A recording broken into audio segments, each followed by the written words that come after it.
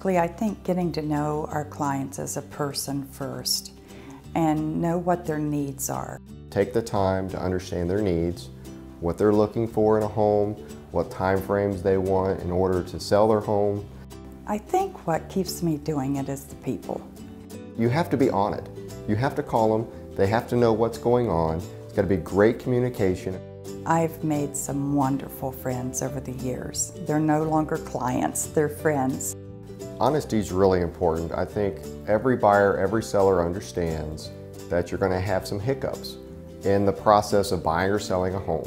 The impact on their life of purchasing a home is so huge, so important in their life. With our experience, we understand what the hiccups are going to be.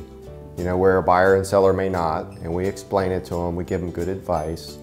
I always feel that their home is their greatest asset, and their confidence in us is our greatest asset.